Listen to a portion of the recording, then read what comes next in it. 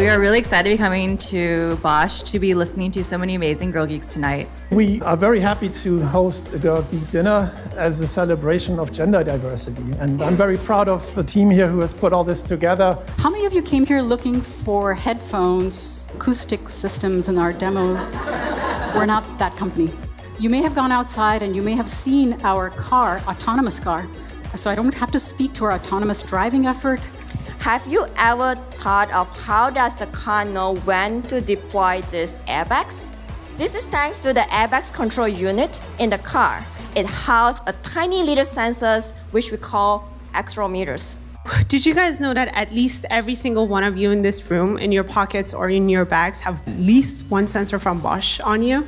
It's a fun fact. Each new generation of a battery management system looks to increase the charging speed of our device without having effect on its lifetime. Each of these individual sectors provide us different opportunities to incorporate AI, either as a feature of a product that we sell or as part of the process of producing that product. So our idea is asking human and machine to work together to empower their both abilities with much more perception and knowledge, and also to make a better machine to help us in our everyday life. So how many of you are using ride-hailing apps to get from A to B on a regular basis? Mobility is also getting more user-centric. The consumer is more and more changing from owned to shared. Big goals here. 2020, the goal is all of our electronic products will be connected. And in 2025, all our products are going to either possess intelligence or AI will have played a key role in their creation.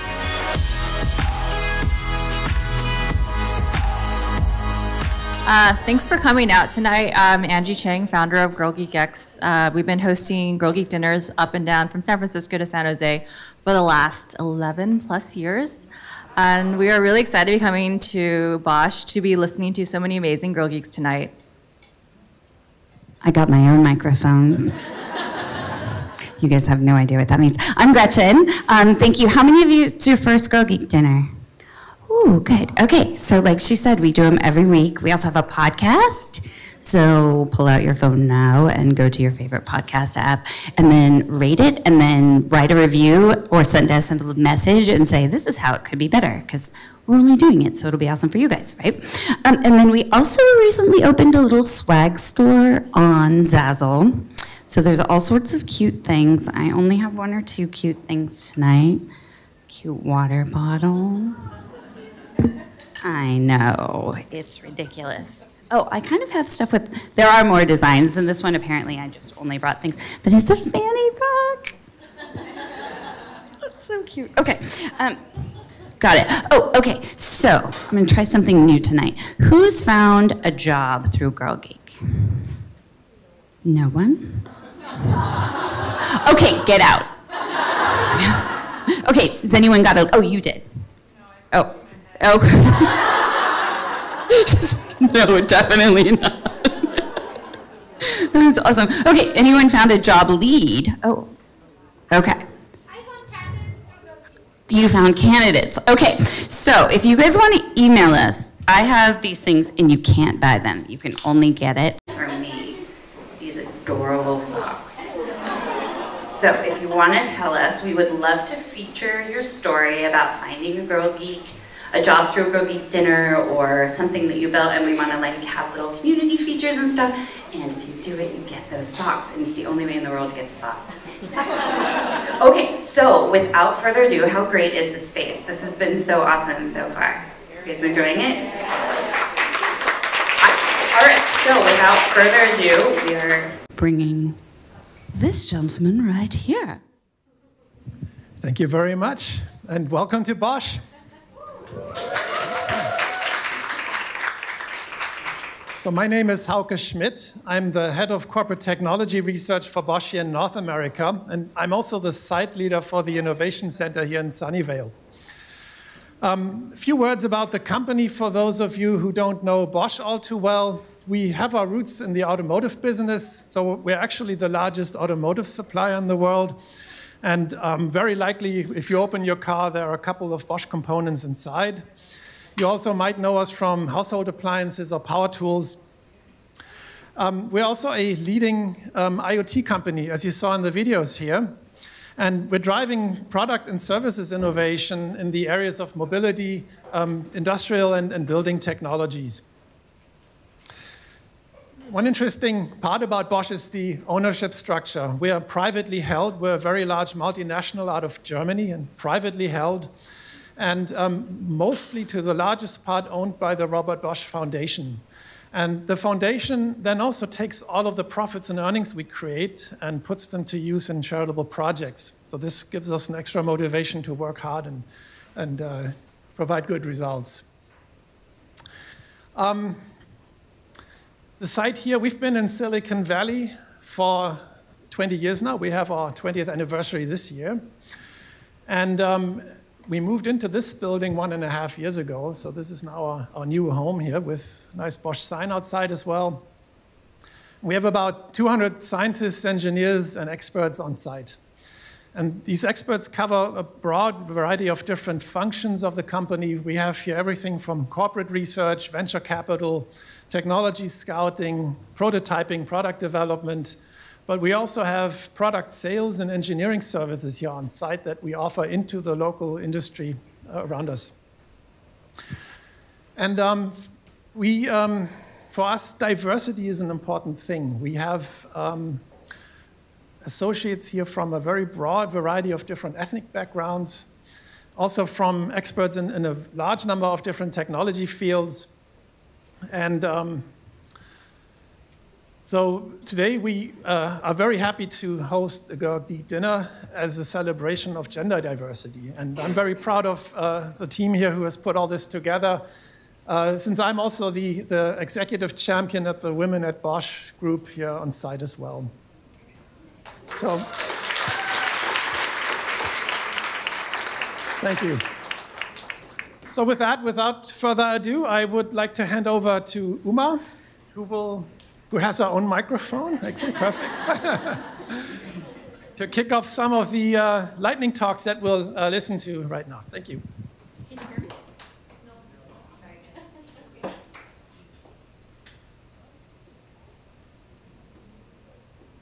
Can you hear me now?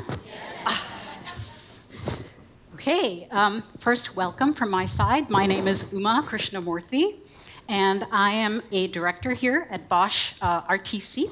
We are part of corporate, me and my department, are part of corporate research of the bigger Bosch. My particular groups are focused on microsensor systems technologies and multi-physics modeling and simulation areas of research. So today, see if this works. My role is very easy. It's going to be a bit longer than the others, but my role is relatively easy. I'm going to be giving you an introduction to Bosch from a broader scale than what hopefully Hauke did. So, and then of course I'm going to lead into the Internet of Things and how we play a role in there. This is a bit of a, Hauke unfortunately told you what we do. So I'm going to ask anyway, how many of you already were aware of what Bosch does and what our products are before you came to the dinner today? Oh, that's quite a few. Okay. The reason I ask, how many of you came here looking for headphones, acoustic systems in our demos, or, you know, lens solutions? Okay. We're not that company. Yep. We are Bosch. Who are we? First thing, very diverse, and the range of products we cover is very broad. I'm going to try to cover some of it today from the perspective of IoT. I'll start off with this slide here, market figures. Bosch, exactly as Hauke mentioned, is from originally started by Robert Bosch in 1886. So we're over 130 years old. Yeah, we're pretty old. We started in Germany, but as you can see, we're a global company. We've been in the Americas since 1906, I believe, so over 100 years old. Very, very long time. Very well-established manufacturing company.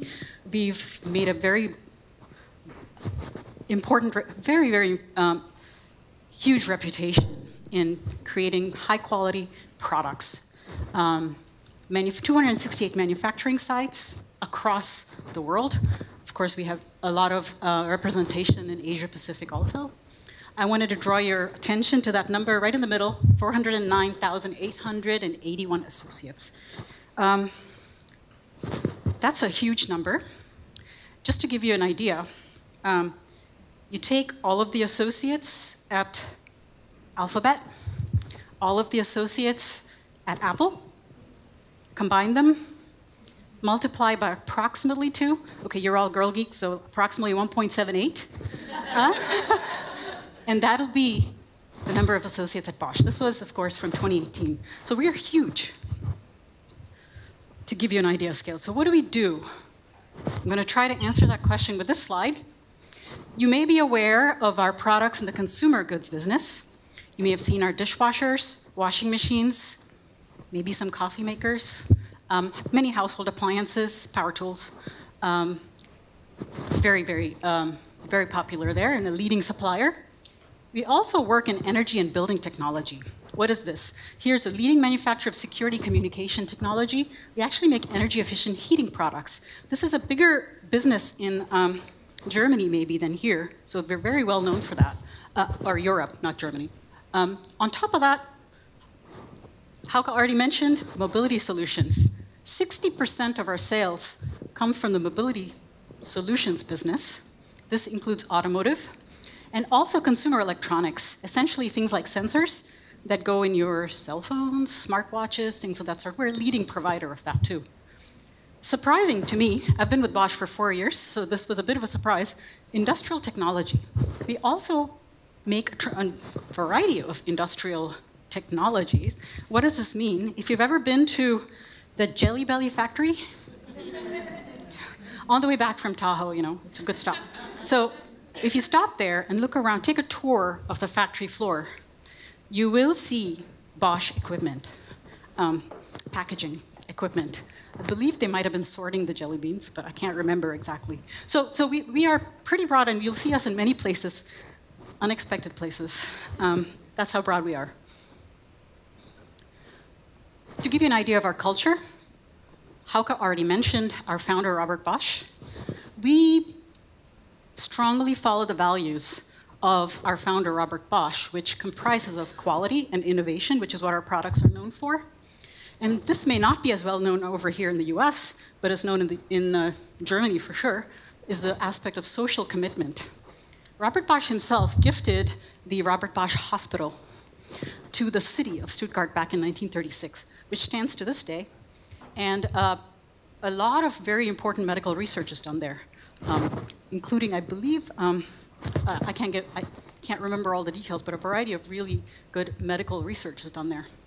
And as Hauke mentioned, we're privately held. 90% of our shares are held by this Robert Bosch Foundation.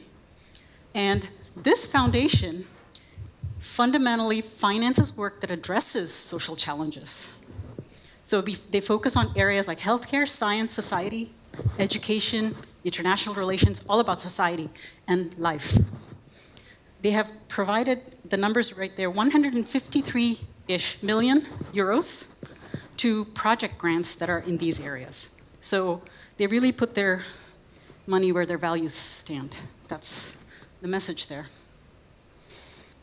As I mentioned, one of the cornerstones of Bosch is our innovation. We're worldwide, but we also have a very strong commitment to innovation. We have I don't have the numbers here, a very large number of associates. I believe it was in 65,000 number range of associates who work in R&D across the company. Some of those actually work under a separate division called corporate research, which we've alluded to in the past. And what you see in the background here is our campus that was recently built in Germany, specifically for corporate research, that services all of the Bosch groups, fundamentally, almost all of them. And what you really need, I would like to highlight this one sentence over here, our objective. Our motto is invented for life, which is pretty much self-explanatory. So everything we do is about the quality of life, enhancing the quality of life through technology. Oh, I would like to say one more thing about this. Recently, I'll have to mind me if I refer to my notes, only because our CEO recently announced that we, Bosch, were going to be the first carbon-neutral industrial enterprise from 2020. That is, yep, a huge statement, and we're all committed to delivering on that. So, what we came for, that was the introduction, very briefly. I'll try to go through this pretty fast. IoT at Bosch. This is going to essentially be kicking off a series of tech talks centered around IoT for Bosch. I'm only going to set it up for them, and the real speakers will come after me. So, what does IoT mean for Bosch? As many of you know, IoT is about creating better customer experiences through connectivity, right? And Bosch plays a very big role in it because we make a variety of products, and we're connecting them to make our customers get a better experience out of it, fundamentally. That's the simplest way you can think about it. In the process, though, what we are noticing is industries are transforming. And we are playing a key role in this transformation at Bosch. So how are we playing in this field? Just giving you a sampling over here. You may have gone outside and you may have seen our car, autonomous car. So I don't have to speak to our autonomous driving effort, our driver assistance efforts. There's many of those that are ongoing that are widely shared. But on top of our mobility efforts, we also work in the smart city area. We have products in all of these areas. So connecting them and providing customer experiences goes beyond mobility into smart city, into buildings, Industry 4.0. But one of the key things for us, for our connected Bosch systems across these domains, is we are creating intelligent, user-centric solutions without compromising safety or data security. Those are big messages that we carry and we essentially put into all our products. What is Bosch's IoT vision? Again, a borrowed slide. You will see big goals here. 2020, the goal is all of our electronic products will be connected. Okay? We're going to continue working across a variety of domains. And in 2025, all our products are going to either possess intelligence or AI will have played a key role in their creation. So AI is closely tied to our IoT. A few examples. I'll have to go very quick. She just told me I have 5 minutes left. So okay.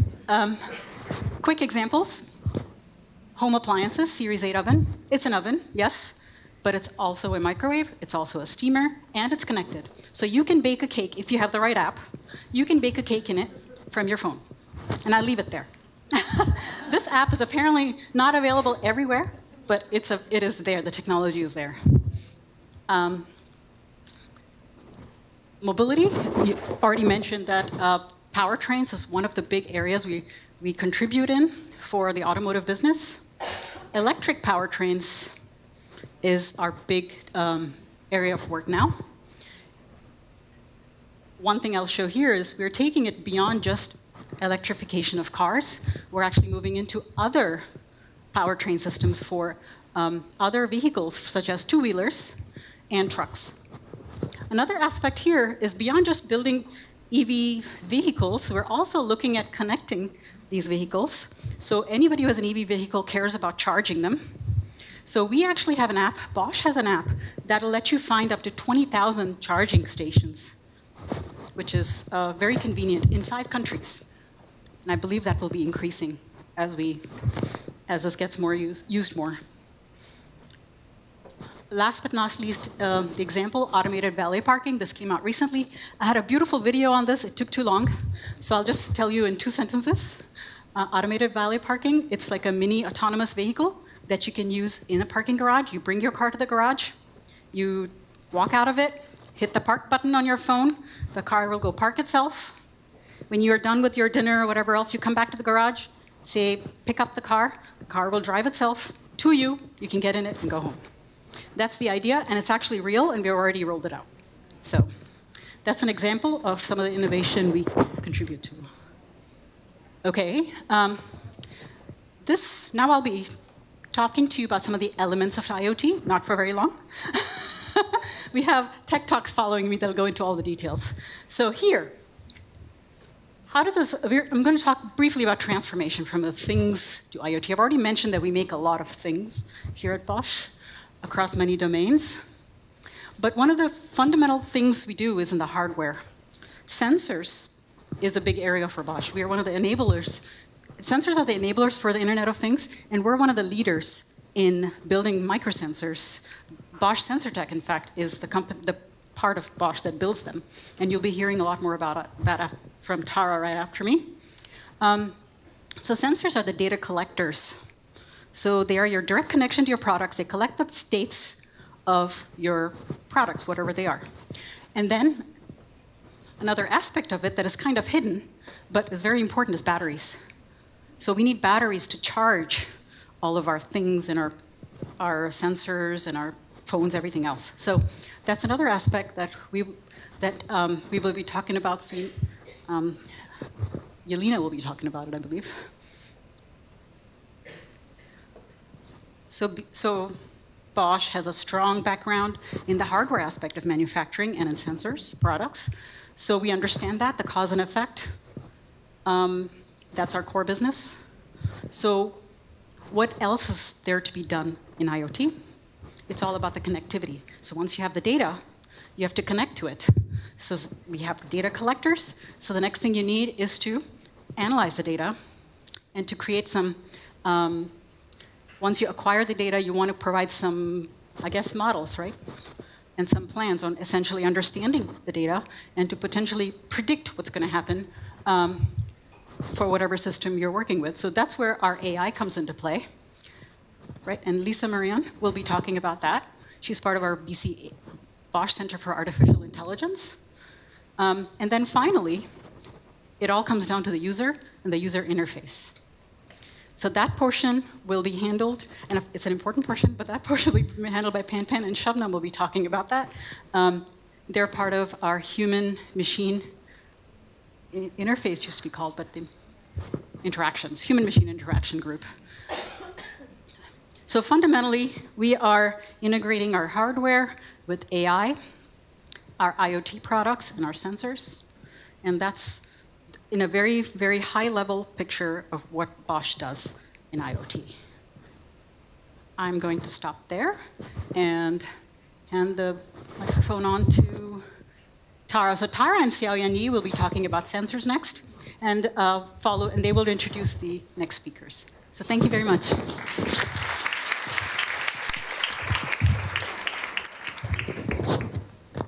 Hi, everyone. My name is Tara Dowlat, and I'm part of Bosch Sensor Tech. I'm part of the team that focuses on consumer electronic sensors, and I'm an account manager, part of sales team.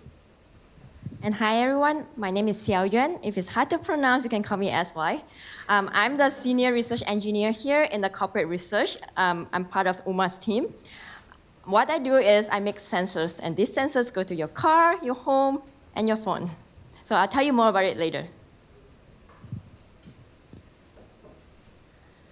So did you guys know that at least every single one of you in this room, in your pockets or in your bags, have one sensor, and most likely majority of you guys had at least one sensor from Bosch on you?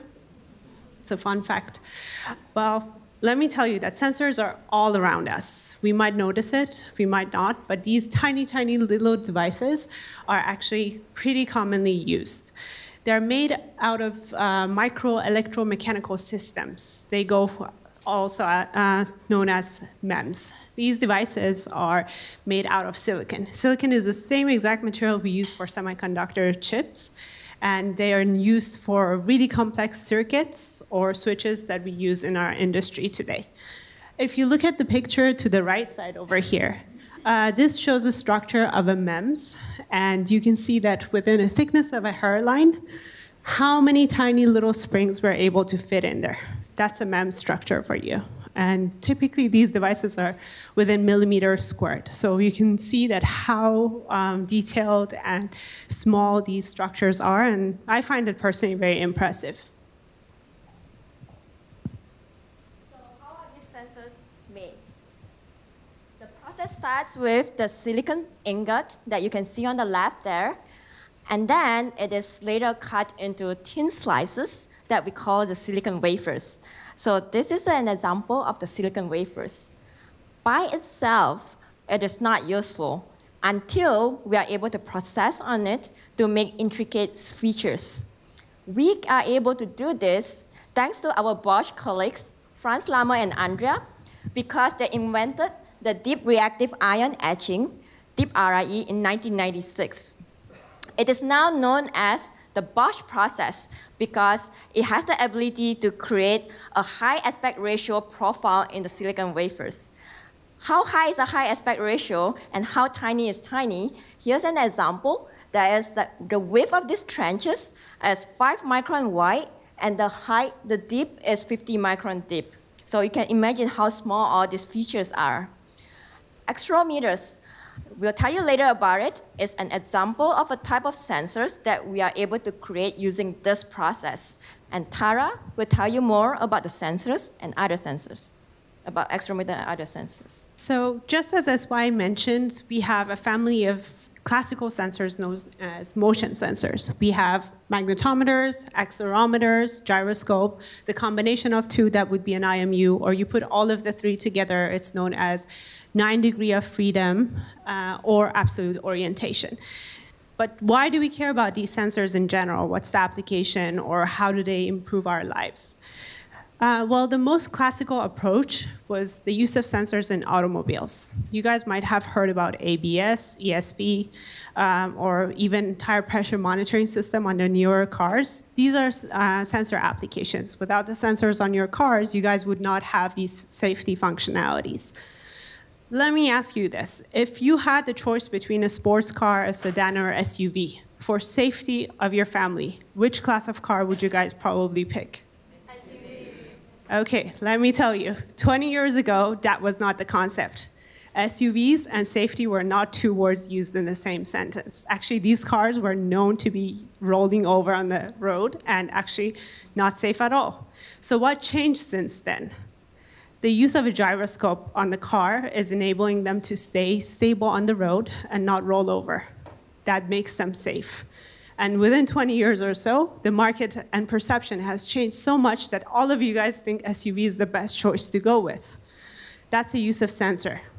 But also, the modern applications. Take autonomous driving. Everybody in the news is talking about it.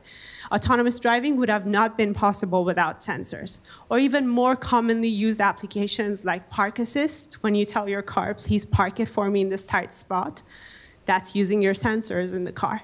Or when you're trying to drive on the road, and hopefully you guys are paying attention and not dismissing the traffic or texting, but more modern cars have this functionality that it actually tells you, please slow down, there's an object in front of you. Don't switch lane, there's an object next to you. These are the functionalities that modern cars have because of use of sensors in them. In addition to all the applications that Tara mentioned, there's one more application that should be familiar to all of you, which is the airbags deployment. From 1987 to 2018, more than 50,000 lives has been saved by airbags, according to the US Department of Transportation. Have you ever thought of how does the car know when to deploy these airbags? This is thanks to the airbags control unit in the car. And in this control unit, it houses a tiny little sensors, which we call accelerometers. When there is movement, like the impact in your car during the accident, this accelerometer are the sensors which can sense this sudden impact. So let me show you the video of how it works. The accelerometer chip here contains of two parts. That's the circuit chip and the MEMS sensors.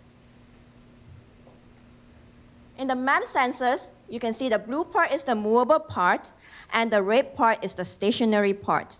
When there is movement in your car, the blue part will move relative to the red part, and from there, it causes the relative capacitance change between these two parts. This capacitance change can then be sent to the airbag unit here, which will deploy the airbags. And for that, it will protect you. The sensing part itself takes around 15 to 30 milliseconds time to sense it, and the airbags will deploy from 60 to 80 milliseconds. So that's how fast it is that can deploy to protect you. So a more modern, recent application for sensors are consumer electronics, specifically smartphones or tablets. You guys might noticed over the past few years that actually the cameras have improved quite a bit in terms of picture quality. I hate to take all the credit for the sensors, but they did play a part. You guys might notice that when you're trying to take a picture, you're trying to zoom in, and historically, I was one of the people that would move the camera back and forth, trying to get the best focal and then making sure that my picture is not blurry. Well, today the cameras do that for you, and part of it is because of the image stabilization and the sensors that they use with the cameras. That's one of the applications that uses a sensor. But another more commonly used one, when you go from horizontal to vertical on your phone, when you're looking at pictures and videos, this is something that probably most of us use every day. That's the use of a sensor on your phone. Or this one, I'm a personal huge fan, navigation. I'm always lost, and somehow people trust me to put me in charge of direction. But the reality of it is, with my phone, if there is no magnetometer on it, I'm looking at the direction and I don't know if it says right. Is it really my right or my left? But a magnetometer on my phone would be able to tell me where is the true north, and at what point do I need to truly turn right or left. And that's a really helpful application for most of us that we probably use and don't commonly notice that it's a sensor on there. One other thing is, as you all know, that GPS hardly works inside the building. In the case of an emergency, especially in tall buildings, it is very critical for the emergency first responder to know exactly where you are. And this includes what floor you are in. The GPS do not give you this kind of information, but our Bosch pressure sensor comes to rescue. Because of as you increase the elevation, the altitude, the air pressure decreases. And this tiny change of pressure can be sensed by our Bosch pressure sensors. So let me show you another video of how the pressure sensor works. Again, in the package, it houses two chips, where there's the circuit chip and the MEMS sensors. This time, the MEMS sensors consist of a pressure-sensitive membrane, and on which there is 4 resistors, which are connected in a Wheatstone bridge formation. As there's a pressure change, the shape of the membrane changes due to the pressure, and the resistance is changed due to the change of the membrane. This resistance change is measured as voltage changes, which range from 1 to 5. And this voltage change correlates to the pressure, and this pressure will tell you which elevation you are in. And the information from this will be sent to the first responder, and they will come and rescue you. Just as SY mentioned, pressure sensor belongs to another family of sensors that are getting quite commonly adopted nowadays. They belong to environmental sensors. That includes temperature, humidity, gas, or a combination of all those together as one single sensor. But how did they become so popular nowadays? Well, we're all health and awareness aware nowadays. I think most of you guys might be interested, but by show of hands, how many of you guys track how many steps you've taken or how many stairs have you climbed today? Majority of you. Well, I guess most of us has invested in either a fitness band or a smartwatch or look at it on our phones. When you go under health application, it tells you how many steps you've taken. That's an accelerometer on your phone or on your device. Or if you're interested in knowing how many climbs of stairs you've climbed today, well, that's a pressure sensor for you that gives that information. But it's not just about humans. So I recently heard about a cool application from one of our potential customers that they're trying to put the step tracking option on their chicken. You would wonder why, but I guess when you go to these stores, you notice that there is like advertisement for eggs that are range-free and organic. That extra dollar amount that they're charging is justified because these chickens are taking more steps. The more steps they take, the healthier your chicken. But today, we're here for IoT. And how does this sensor relate to IoT? How does that impact me as an individual? How does it change the quality of my life? I can take the example of a smart home. This belongs to the IoT category. Without the use of all these sensors, smart homes would not be possible. Let's focus on my case specifically, and I think some of you guys might relate. I'm here with you in the evening or the afternoon today. I will spend some time to drive home, and during this drive, I would be probably sitting in traffic. It's hot, and I'm thinking, I wish when I get home that my Roomba has cleaned the floor, so IoT would be able to enable that. I wish that the AC has been running for the past 30 minutes because I'm somewhat environmental friendly, but not extremely. I still like a cool room. So I'll take that, and I can make sure that a cup of coffee is waiting for me while I watch my last show before I go to bed. That's a smart home for you. For IoT to be enabled, we need to make sure that all these sensors are effectively and efficiently communicating. But then it becomes a matter of power consumption. And that's why Yelena would introduce battery management, which is a really important topic here at Bosch for us. Thank you.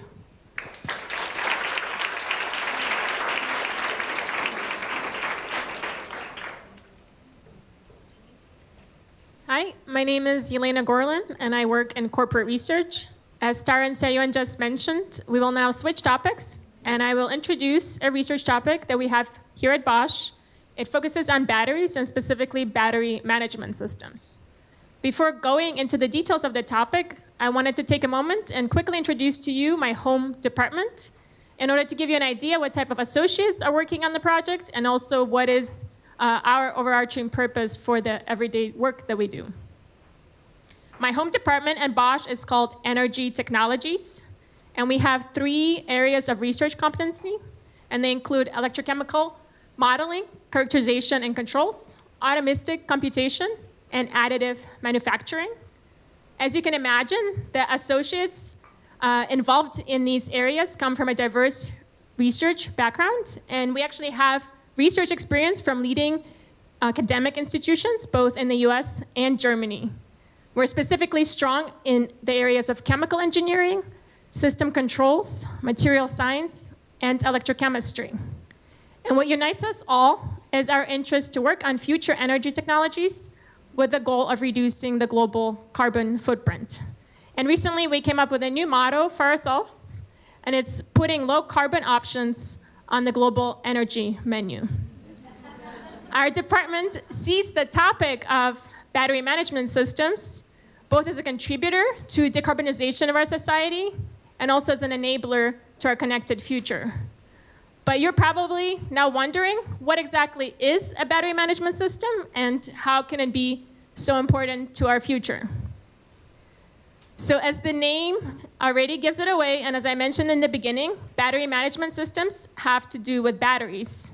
And probably all of us in this room have been in a situation that seemed quite dire simply because our phone, or maybe our smartwatch, our computer, or our car has run out of its battery. And in such a situation, we were probably wishing that we could recharge our battery as quickly as possible to bring the device back to life. Well, it turns out it's not so difficult to recharge a battery very fast once in its life. But what is difficult is to be able to offer consistent fast charging without introducing any aging effects. And as you probably have guessed, one of the important functions of the battery management system is to offer precisely this capability. A battery management system, or as we call it, BMS for short, controls the operation of the battery, so how fast it charges and discharges. And each new generation of a battery management system looks to increase the charging speed of our device without having an effect on its lifetime. And you can imagine that advances in this area can reduce our anxiety about how long our devices can last, and as a result, contribute to electrification of our society, both in IoT and mobility sector, and contribute to its decarbonization. So now I hope I was able to convince you that battery management systems are very important and very significant to our future. And I wanted to take a step back again and bring you to my department and our approach to this future product. At its core, our approach draws on the expertise available within the department. And we rely on the different areas of background, especially in research. As I mentioned, we have chemical engineers, we have control engineers, we have material scientists and electrochemists. And we primarily combine 3 areas, and it's electrochemical modeling, experimental characterization, and controls. Our typical project workflow starts with the development of an electrochemical model. It involves a variety of equations and parameters. We then design and execute experiments to measure these specific parameters and combine them together with a model to form what is known as parameterized model. This parameterized model serves as the basis for the next generation BMS and is used to generate new control algorithms.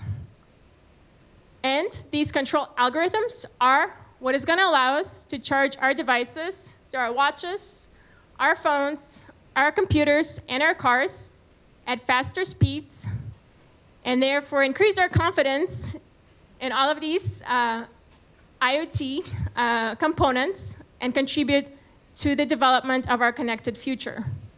Thank you very much for your attention, and I will now pass the mic to Lisa Marion, who will tell you about artificial intelligence.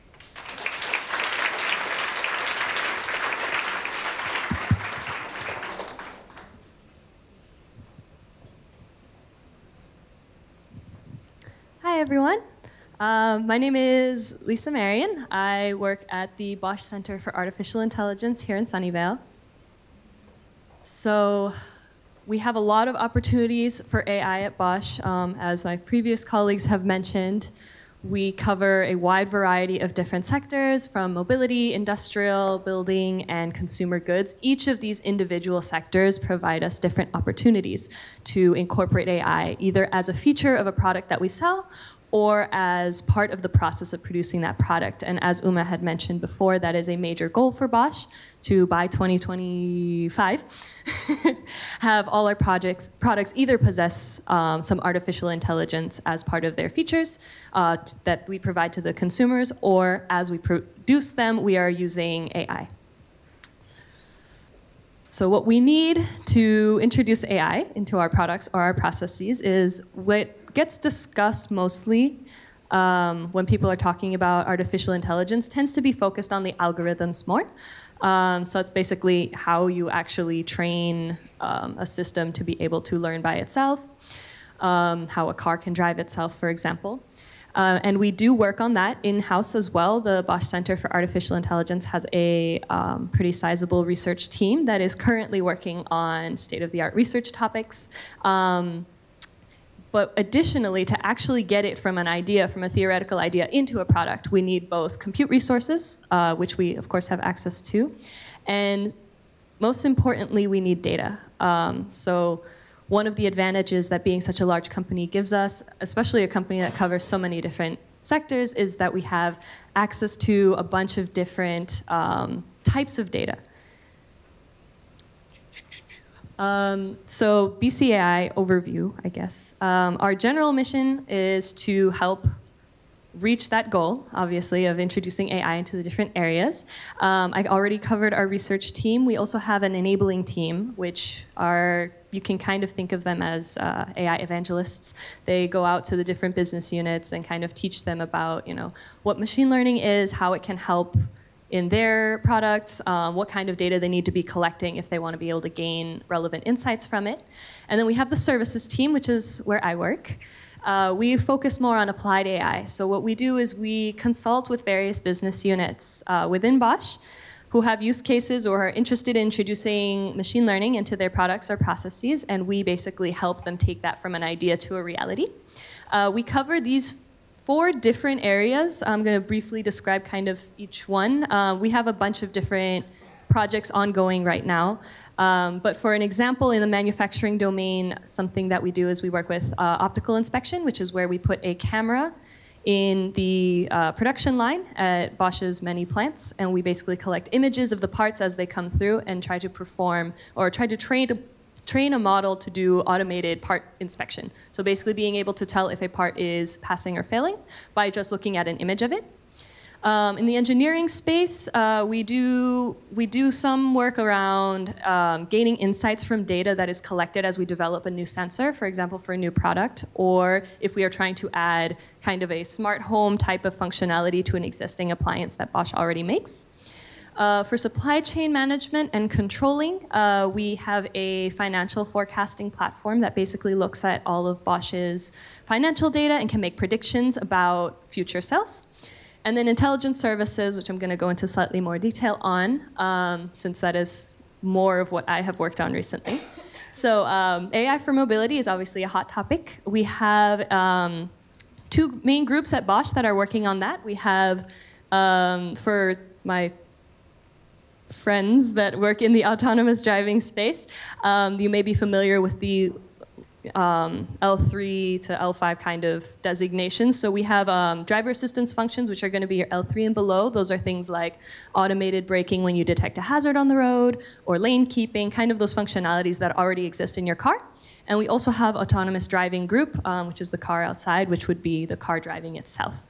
Some collaborations that this group has done with BCAI that I've been involved with have been lane keeping. So if you see the top image, we basically take a semantic segmentation map of a scene and basically use that to keep the car on the road. We also do hazard detection. So if you look at these 2 images in the middle, the one on the left is mostly clear windshield. The one on the right, the windshield has been obscured with some droplets of water. A human looking at these 2 images can clearly tell that they're the same scene. Our brains have a really good way of mentally deleting the information that you don't need. It's very difficult for a computer to do the same thing. That's one of the main challenges when we're training algorithms to be able to see, for example, for driving a car. So we've done some work around helping either make the model itself more robust to these kinds of disturbances, or basically just having some kind of a sense so that the car knows when one or more of the cameras has had its vision obscured.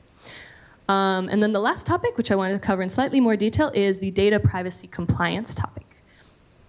So I'm not sure how many of you are aware of the GDPR regulation. Yes, okay, a lot of nodding. Yeah, so that's a really important law that was passed by the EU, which basically, the general gist of it is that any company that is collecting personally identifiable information from people without their consent basically needs to delete that data every 6 months or somehow scrub the personally identifiable information. For our automotive topics, that mainly covers human faces and license plates. So what we did to help our business units and prevent them from throwing away their data every 6 months is we developed a tool using deep learning to be able to identify, locate the faces and license plates in the data that was generated by the proprietary Bosch sensors and blur those out of the image. So basically what we are doing is helping them generate training data that they can use long term and also store, which will help them basically consistently validate their work over time. So yeah, just AI for your AI. So that's kind of the overview of what Bosch is doing in regards to AI. I've kind of mostly talked about how we spread AI internally, and now I'm going to bring the user back into the conversation and pass off to my colleagues to talk about human-machine collaboration. Thank you.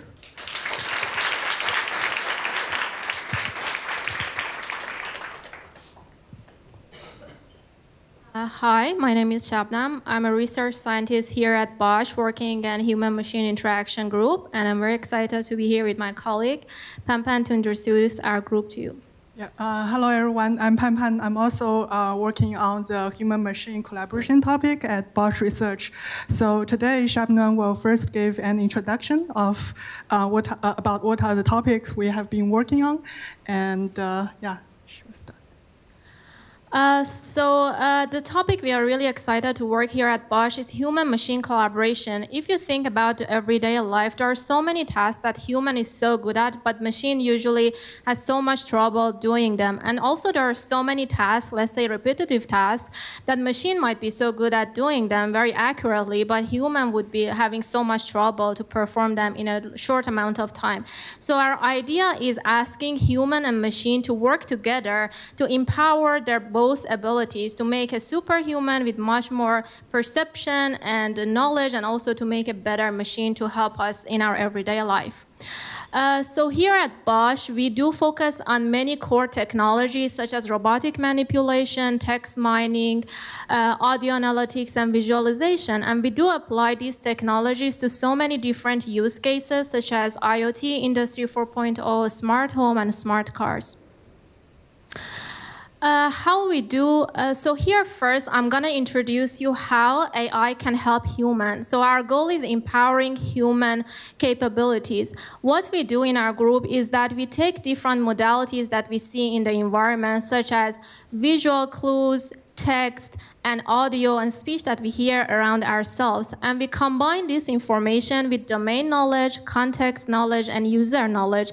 And we translate them to some specific applications such as personal assistance, conversational AI, and augmented reality. As I mentioned, our goal is empowering human with domain-specific AI.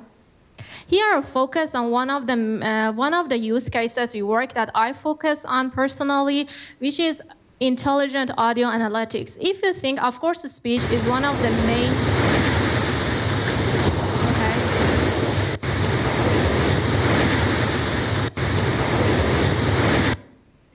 No, it's okay. We can continue hearing that. It's fine.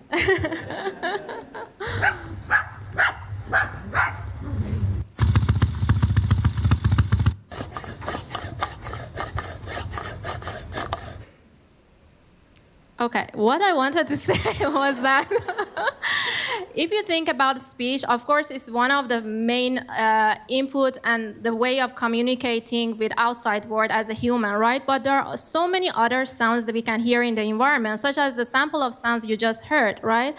By these sounds, you can guess kind of what kind of environment you were at, were you at a beach or were you at a restaurant, right? Just by listening to the noise in that environment. Or you can guess what kind of machine you are operating. Is that machine working in a right mode, or is it broken, right? So here in our group, we focus on signal processing and machine learning techniques to discover three kinds of sounds. The first one is environmental sounds. As you heard, is it beach? Is it in the office? Is it in the restaurant? The second one would be machine sounds, right? We listen to the different machines in the environment and we try to recognize if they are malfunctioning or they are working in the right state. And finally, human sound, but non-speech human sound. Imagine you might be coughing or sneezing, and that might be a clue that you might have some health issues and you might want to go to a doctor, right? So the audio analytics field is kind of newer compared to vision or speech technology that already exists. So we have so many challenges at this field, and the main one would be lack of data, as always exists in artificial intelligence, and also we need to be really robust toward the other different kind of noise and environments that we are at. So here's some of the use cases we work on. The first one, we can focus on physical security and automation. You think that in most places, the physical security systems are based on cameras, but there might be so many situations cameras might fail. Let's say if it's dark at night or if it's foggy, so the camera might not see what's happening in the environment. But also there are some events that visual clues are not able to capture them. Let's say gunshot, right? With a camera, if the gunshot is not in the visual field, you can't basically capture that. So Our idea is including microphone to a camera to understand more information about our environments. In this case, such as gunshot, glass break, and a smoke alarm can be sounds that can alarm our physical security system. The next use case is Industry 4.0. As I mentioned, we would like to put microphone in our plants and listen to the machines that working on those plants. And for this is a very easy step to move toward Industry 4.0, since the only thing we need to do is basically we put a MEMS microphone on these devices and just listen to them to see if they're operating correctly or not. And the third one would be automotive sensing and diagnosis. Of course, autonomous cars, they are hot topics these days, and they are having so many sensors already on them, such as, let's say, radar, camera. But we believe that autonomous cars needs to have the hearing sense as well. One of the important use cases would be, for example, hearing emergency vehicles. If there is siren happening, for example, police car or ambulance, so these autonomous cars needs to understand these sounds and act accordingly. And another use case can be listening to your car parts. For example, your car engine. If you go to repair shop, so many of the very experience like repair shops, they just listen to your engine and they would guess if you have a problem. So this is our idea to do that automatically. And finally, to give you some idea how we perform these acts. So basically, we do use microphones to get this raw audio input from the environment. And this information, we do some signal processing to enhance this signal to remove some environmental noise that we don't want them. And we do use domain knowledge, meaning that we do look into what kind of environment we are performing. Are we in a factory? Are we in a house? Are we in a car? And based on that, we extract some features. And finally, we do machine learning and AI to detect what kind of audio events was in the environment. Next, my colleague Pampan, she would explain now how human can help AI.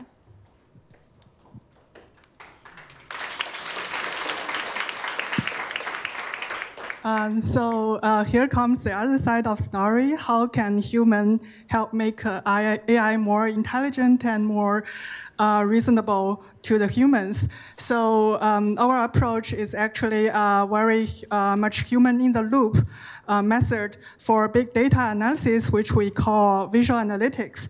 So visual analytics is actually a technique which combines technologies from many different fields, and one of these fields is data mining. And with data mining, we basically trying to gain insights from data with automatic algorithms and identify the patterns inside it. And the other technique is visualization. Basically, we can draw the charts to show different trends and patterns detected by the data mining algorithms, and then show or present to the users. And the most important part is user interaction. Actually, in this user-centric approach, we want to really take in users' input or users' knowledge into the data analysis process, so it does not appear as a black box to the users. So one use case that is very much related to this visual analytics topic is explainable AI. And basically, in most of the cases, we use AI as a black box. Basically, the machine learning model takes the input and then produce some output for example, in autonomous driving, we take the video input from the camera, and then the steering wheel will take the corresponding directions. Or in medical diagnostics solutions, the AI usually take in an image and then tell the doctor or the patient what kind of disease it is. But this kind of black box approach is usually not much reliable, or people do not really want to use the machine learning model as a black box. So with visual analytics, we can present the explanation to the users actually, and then the user can provide feedback to the model and continuously improve the model until the model becomes transparent or explainable for the users.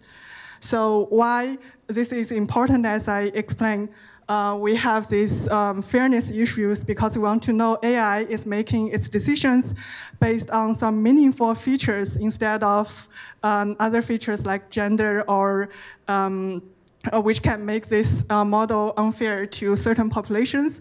And also we want to make this model robust.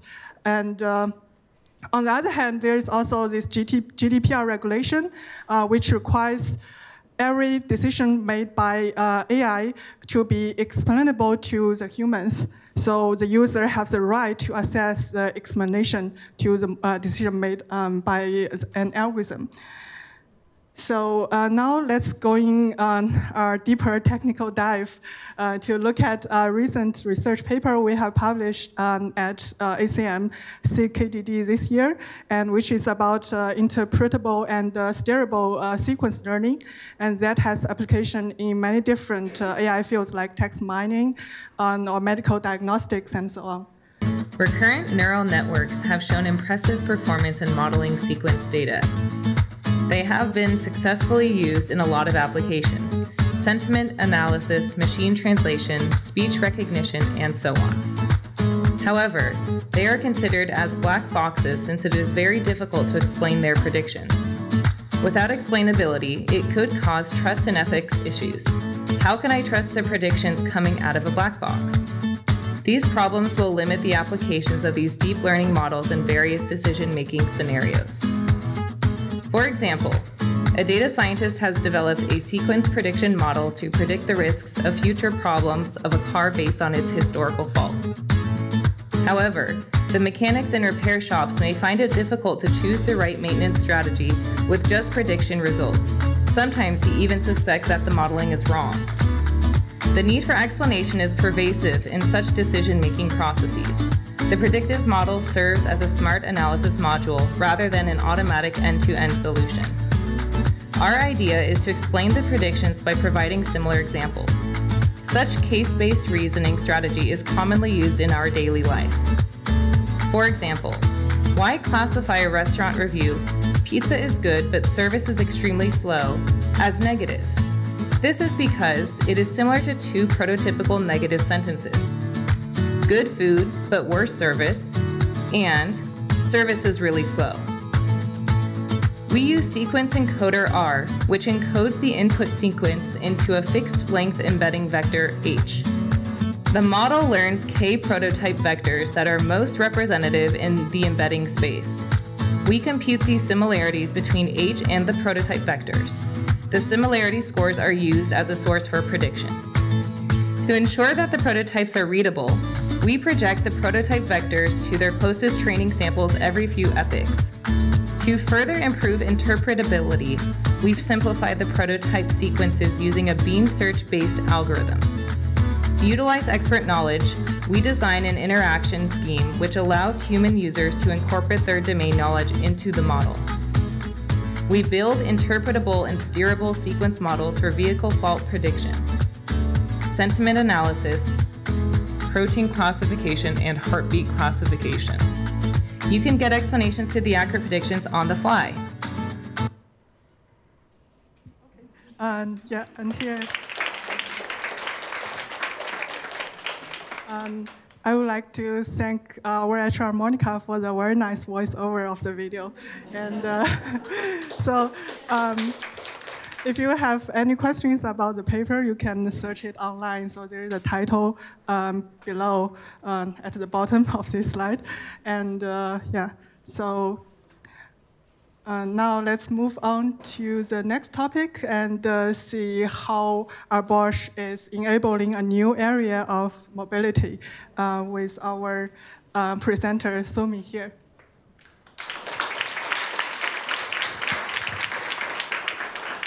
Hello, also from my side. I guess I'm the last turn. I hope you guys are still with me. Yes. That was a little bit too silent. Are you still with me? Yes. Okay, good, thank you. I know it's late. My name is Honmi Choi, so please just call me Sunny. I'm Sunny from Sunnyvale, so it's easy to remember. And I'm responsible for business development strategy within a newly established group. We are probably the youngest group within Bosch. We are 8 months old, so we were born beginning of this year. And we are probably also the smallest group and we're called Progressive Mobility Players, short PMP. I will tell a little bit more about it later, but basically what we do is focus on new mobility startups because we see the mobility world is changing a lot. A lot of new players are entering the market, and we are focused on two players, which are new electric vehicle manufacturers, and at the same time also on mobility service providers. Today, we've heard a lot about innovative, amazing technologies, learning about sensors, learning about battery management solutions, artificial intelligence, and human-machine collaboration. I mean, I've been with Bosch 7 years, but I didn't know that we had so much capability in-house. I just moved here beginning of this year, so it's amazing to see how much capabilities we have. And I would like to bring in a little bit of a different perspective, basically bring in a little bit the market perspective, customer needs, to explain and verify why these capabilities are so important for Bosch and also for the future of mobility. So before I start, I would like to give a little bit of a bigger picture of why the mobility is changing and what are the driving forces behind.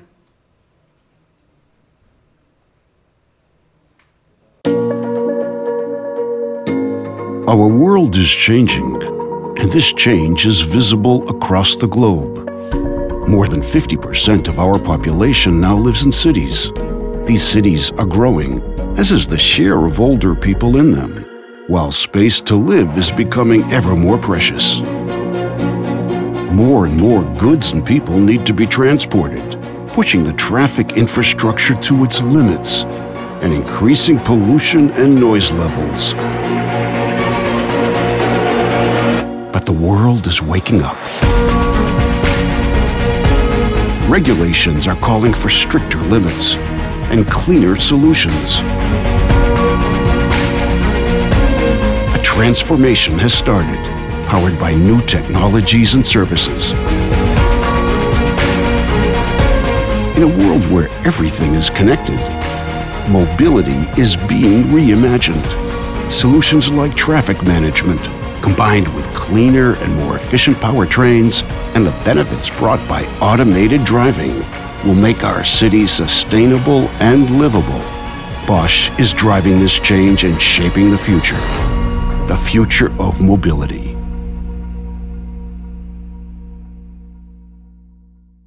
Probably the new future of mobility, the trends, they're not new for you. But it's still very important to understand the fundamental driving forces behind it, because this actually has a really big impact on Bosch, because as we learned from Uma, the mobility part makes 60% of our revenue, and all of these changes make a huge change or impact also on our business model if we want to maintain sustainable for the future. So air pollution, congestion, urbanization, and also we see a changing consumer behavior. All of these factors are really shaping a new focus for us in the mobility area, which we call electrified, automated, connected, and also shared and personalized, which you probably experience and also live every day. At the same time, mobility is also getting more user-centric. The consumer is more and more changing from owned to shared. So how many of you are using ride-hailing apps to get from A to B on a regular basis? So I see, not everyone, but I see a lot of hands raised. So this has become an integral part of how we move from A to B, because it brings convenience, especially in congested cities.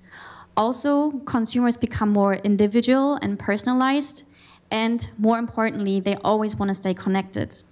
And this all relates to mobility, and new players, startups, see this change and these trends as basically opportunities to come into the mobility market, because now new capabilities are required, and this disrupts the whole mobility value chain, also from our Bosch perspective. So what does it mean for us? We also need to understand what these new players are about to develop, what is their thinking, how do they approach innovation. And that's why, as mentioned in the beginning, we are focusing on new EV-based customers. So probably a lot of you know Tesla in this area. So really young companies who are starting vehicles from scratch, or the second customer segment is mobility service-based customers. So all companies who provide mobility as a service, the ride-hailing apps, car sharing, and so on. What we see is that they have quite of a different DNA, they have different requirements, and that means also for Bosch, we need to understand the requirements and adjust also the way how we approach customers, because these young customers, they act differently, they drive innovation differently than the VW or Mercedes-Daimler that we've been dealing with for the past 100 years. So it's time to change, and it has also a big transformational impact on us. So we see in the shared space, for example, the one customer segment we're focusing on, a huge change. If you look at the annual number of ride-hailing rides, you see a tremendous growth over the past 4 years. It's been grown more than 60%. From a user perspective, you also see a good reason why they're switching from ownership to shared. One of the reasons is because 96% of the time, your asset stands idle. The car is parked, you're at work, it stands idle for 8, 9, 10 hours while you sleep also. This is a waste of assets. So people are looking for alternative modes to move, alternative modes how to utilize their assets in a more efficient way. So also this is one indication for why people are moving towards shared. Last but not least, from an investor perspective, if you look at how much investments have flown into this area over the past 4 years only, more than $80 billion have been invested into the ride-hailing market. This is humongous. This is likely to grow further. So this shared mobility will happen. So how do these new customers tick, and what are their pain points? What are the requirements? These are just some of the requirements or pain points that we identify when speaking to the customer. So operational cost for these ride-hailing companies is a huge thing. How can we become profitable? How can I optimize my operations? Second point is, how can I ensure safety and security for the passengers, especially when we go towards robotaxis. It will not have a driver anymore being able to control the ride. So we need technology to basically operate and also ensure the safety even without a driver. Third is, there are so many players rising. I need to differentiate. If I want to survive in this market, I need to have a good differentiation point. So personalization, how to ensure that your ride is individual and a really great experience is one important differentiator that we have identified. For all these pain points, for all these requirements that we see, it kind of makes sense where we bring now the puzzle pieces together of the capabilities that we've seen from sensors, which connect the cars, can connect the car and the user, and a lot of other use cases that we've learned today. Battery management solutions is super important because we see a strong push towards electrification pushed by the government. Also, end users looking for environment-friendly solutions. And also, a lot of these ride-hailing companies tend to establish their own EV fleets. So range anxiety and also improving the battery lifetime, what we learned today, are super, super crucial for the customers and the market. Autonomous driving was something that was mentioned. So a lot of these companies are also going towards robotaxis. So artificial intelligence is also human-machine collaboration to really ensure that there is a safe and also unique experience between the human and the machine will be very relevant.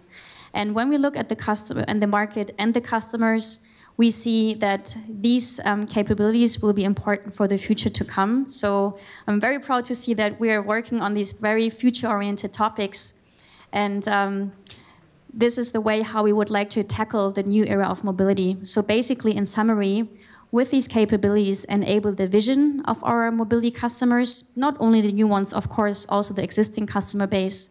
Second, we want to innovate and co-create with these customers together, because even though we have the best technology, there might be requirements that we may not have seen. So we need the customer input to even more improve the technology and also the use case. And last but not least, important point is really to understand and translate what the customers tells to us into technology. And that's why it's a good collaboration to have technology and also sales and the market proximity close to each other so that there's always an interlinkage and the bridge between technology and also market need. So we've talked a lot about AI, about new customers, about innovation, but I think it's also important to really close with the core, with the tradition, to not forget about the core business and also the roots where this company is found on. So 2 values from Robert Bosch, the founder, since 1886 have been that he says, I have always acted according to the principle that I would rather lose money than trust. So the trust to the customers, to the market, providing safety is one really crucial element. Second point for doing business also with our customers is integrity. Integrity of the promises we make to our customers in regards to quality and also in terms of the promises that we make to them. And this to the founder and the values still hold today are prioritizing this versus just having a short-term transitory profit. So I would like to remind us, all of us, when we speak about future topics, to think about the core values as well, because these are important. And this is how I would like to close the presentation. Thank you very much for the 1-hour attention. So you have been an amazing crowd. And I went a little bit over time, so thanks a lot for your patience. I think we had great presentations here today. I would like to thank all of you on behalf of the whole team for coming to our Sunnyvale site, for showing interest in our portfolio, in our technologies. And we would be happy to see you again, also to mingle and network after and to see if we have some collaboration opportunities.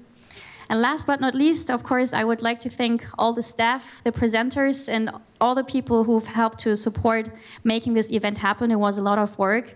So let's have a nice evening, and please don't leave too quickly. Thank you very much.